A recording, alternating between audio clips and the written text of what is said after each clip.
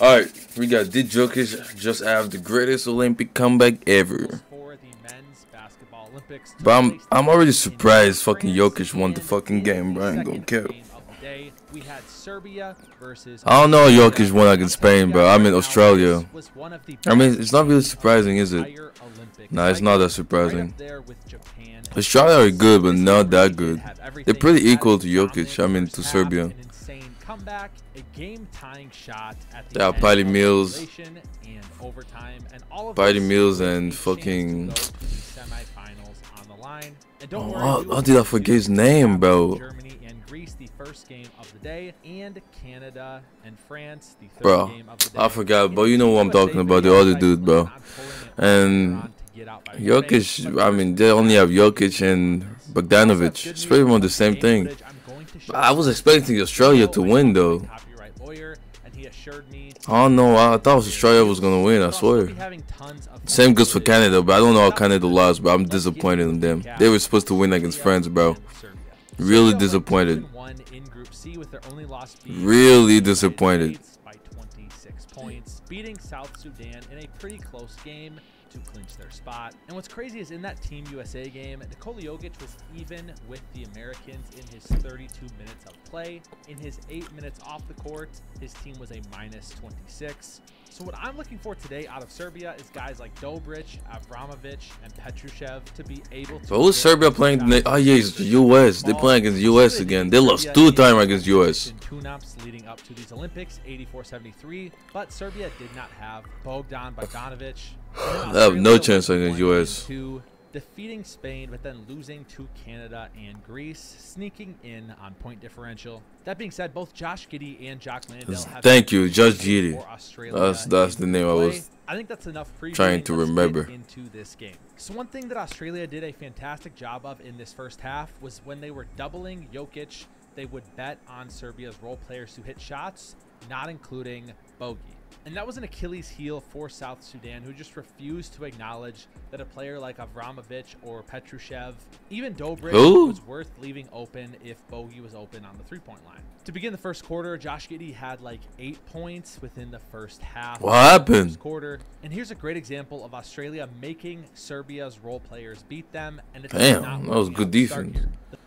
I don't want to sound rude, but if you're still trying to make money online with things like e-commerce... The final 2:30 left of the first quarter, Australia would go on a 10-0 run, thanks to Patty Mills, who by the end of the quarter has 12 points. Bro, how the fuck Australia gave up a 24 lead in the Olympics, bro? Patty Mills hits this. Serbia probably locked in the fuck up, bro. That defense was probably crazy, bro. In the second quarter, right away, or Australia was just missing everything, bro. Losing a 24 lead is crazy, and losing 2 is worse. This quarter with Jokic sitting, and Australia has now gone on a 22-0 run, up 39-17. Patty Mills. Obsessed with the ball movement, the flow, the cutting off ball. Patty Mills is like the Giannis of Australia, always doing something, always doing everything, but still coming short. That's crazy. Australia has their largest. But they were losing by, bro. All you guys gave up a 24 lead, but I don't understand, man. I don't. And just to show you how hot Australia started off this game, they were 20 for 25 from the field. That's just to show that Serbia got lucky. They low-key got lucky, bro. US are not gonna give up a lead, bro. In transition, Serbia finally hits a 3. This time it's Goodrich. It's 48-37, and that's actually his first 3 of the tourney. US are not giving up a 3, bro. Everybody can be hot. Everybody can play well. But Serbia is resilient. They put it back in, and at halftime they're down just 54-42. But Australia should have expected this. They started off incredibly hot shooting, and Serbia was due to hit some threes. They just got to weather the storm in the second half. Patty Mills early in the third quarter gets this layup. He now has 22 points, 9 for 12 from the field. Josh Giddey has 15 points, and then Jock Landale picks up his 3rd foul, which is a big deal here. They continue to double Jokic, but they are a little slow in their rotation. Bogey makes the right pass, and Serbia hits this 3, nice shot, making it just a 7-point game. But Patty Mills is still hot. He gets another mid-range jumper, 20. Nice shot. Australia just gets super sloppy with the ball. Twice they turn the ball over, and it results in 2 threes for Serbia. This Jokic 3 makes it 62-59. And the bogey's so good. Biggest choke in the Olympics so far. Australia losing a 24 lead of the game at 61-60. Australia is not going to go away though. Jokic has this offensive rebound and finish, 63-62. But then Josh Giddey hits this mid-range jumper. I'm telling you, he's been great in these Olympics. If you're he did been playing great. You have to have a lot more hope. I hope he's gonna play like this in the NBA, bro. It will be really good.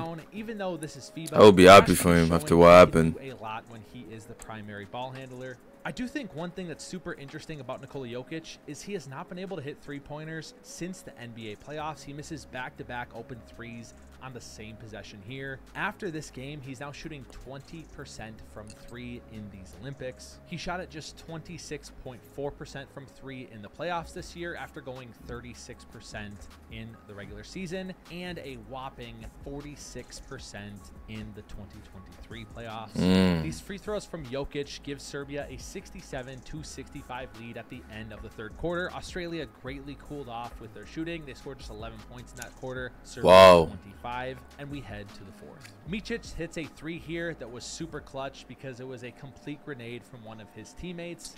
Look on that play, look how much they are helping down on Joker. But a Josh Giddey 3 ties the game at 78 with 3:15 to go. Giddey then just has a really bad foul on a Micic 3. Micic makes all free throws, 81-78. I will say though, it feels like down the stretch here, Australia is not getting nearly as many calls as Serbia. And part of that is Serbia's been more confident. They've been attacking more, but it does feel like they've gotten a lot of 50-50 calls in their favor. Jock Landale gets 4 fouls on him, and I feel like, I don't know, I feel like that's kind of iffy. Josh Giddey continues to be awesome in these Olympics. He hits this one-footed floater, 80-80, and then down the stretch, Australia has a chance to take the lead. With Jokic probably did something, huh? Patty Mills misses this floater. No, oh my gosh. And he's freaking out. I mean, I don't know, dude. Again, it's just hard for me here. I don't know, man. He does kind of get him on the hand. But I think the call is worse in light of how this fourth quarter was officiated. Jock Landale, I mean, he did touch him. Micic makes 1 of 2 free throws. Australia is down 82-80. That's a tough call, but still a foul, I guess. That's when Patty Mills hits this insane fadeaway jumper. He actually really the ball and somehow regathers it. Hits this fadeaway over Nikola Jokic, 82-82, going into overtime. No way. 10 angles of this. Oh my gosh, he won overtime? I didn't even know that. And this is what made the game even better in my opinion, because Australia refused to go away every time that Serbia tried to bury them, especially coming back. Holy shit. A large deficit. Keep in mind that if Serbia pulls this off, it would be the greatest Olympic comeback in history at 24 points. And now we head to overtime with a chance to go to the semifinals on the line. Here's the big secret about women. We want you to flirt with us. We even want you to get sexual with us. Yo! I'm telling you guys, Serbia's gold medal chances come squarely down to. Ain't nobody believe that shit, bro. Come on, bro. Y'all niggas gonna end up in jail, bro. Passes. Dobric hits this one, and it's 85-82 Serbia early. Damn. Then McVeigh for Australia hits what I think was a pretty terrible shot. And then Duop Breathe puts Australia up 87-85. Bogey kind of cooks Josh Giddey here and ties the game. But then Josh Giddey comes right back down and hits a 3 with. How much Giddey at 35? What the fuck? I think this is why this game was so holy shit. Because in overtime, that's definitely the best game in the Olympics then. Also the biggest joke in the Olympic. Both of them at the same time. More likely the team that gave up the huge lead, but Australia would just never go away when you thought they would. Matter of fact, there's an offensive foul on Serbia, and now they are down 3 with 2:25 left. Australia has to convert on this possession, but instead Nikola Jokic comes up with a massive play blocking Josh. Oh man, Giddey got greedy. Of course, you guessed it, another foul on Australia on the other end. That's what I'm saying. Maybe these are fouls, maybe I'm being a little biased, but it just felt like Serbia got the benefit of the doubt every time down the stretch here. It's 92-89 with 2 minutes to go. Patty Mills gets the switch on the Joker, beats him to the rim, but Jokic has this clutch way off the rim, which beats. Yo, ain't that goaltending, bro? Jokic has this clutch swipe away off the rim, which is legal in FIFA, remember? And now Serbia has the chance to take the That's lead. legal? Instead, Jokic turns the ball over. What the somehow fuck? gets it right back and hits this right hook for the Yo. 90. I'm telling you guys, this game is back and forth the entire way. McVay takes what I think is a terrible shot with a Why is lot that of time left legal? on the shot clock. Plus was a 15-foot jump shot. He misses. That has to be Josh Giddey, Patty Mills, or a wide open 3/roll. And then Joker just does what he does best on Duop Reith, hits this fadeaway jumper. Serbia a 93-90 lead. Josh Giddey turns the ball over on the ensuing inbound. I have no idea what he's doing. Bogey makes both 95-90, and Serbia wins, completing the greatest comeback in Olympic basketball history, surviving a game-tying shot at the end of regulation, and one of the best shooting halves I've seen in a long time on the international level. So let's get into the box scores here, and remember, a Team USA. Patty Mills and Giddey went crazy, bro. They both have 30, I think. Canada and Germany. Between 25 and more. With Australia here, I was very impressed with them. Ooh, Giddey got 25. Patty Mills 26. I really felt like they could beat I almost was right. anybody on any given night. Josh Giddey finishes this game with 25 points on 11. Thought he had more, bro. Field. 5 rebounds, 4 assists, but the one thing is he had 7 turnovers. He's got to clean up that area. And that completes actually a really good Olympics from Josh Giddey. He was the team's leading scorer at 17.5 points per game on 50% from the field. He also shot 47% from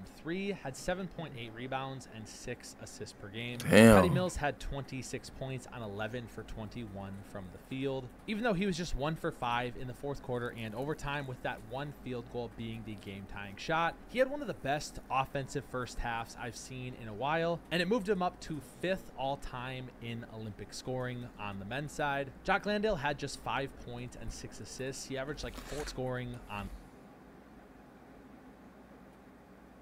Okay, Kevin Durant is 8. Okay, it was number 1 for the United States.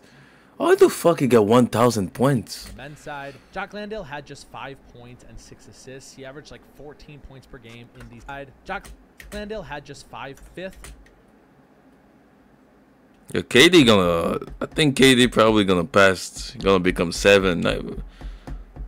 He might get 7. In Olympic scoring on the men's side, Jock Landale had just 5 points and 6 assists. He averaged like 14 points per game in these Olympics and 8.8 rebounds on 62% from the field. He was a massive loss to foul trouble in this game. And then for the Serbs, Nikola Jokic finished with 21 points, 14 rebounds, 9 assists, a plus-minus of 17 in 38 minutes of play, which Bogdanovic, how much means Bogdanovic? 17 points. Okay, he played Serbia well was too. Scored by 22 points. Bogey had 17 points with 5 rebounds and 6 assists as well. And like I said, Serbia's ceiling is completely capped by Avramovic, Dobric, Guduric, Micic, Petrushev, all these role players being able to hit the open 3. In this game, they were combined 6 for 16 with Dobric going 3 for 4. So yeah, you just witnessed the greatest comeback in Olympic basketball history. Yep. Serbia will now face the winner of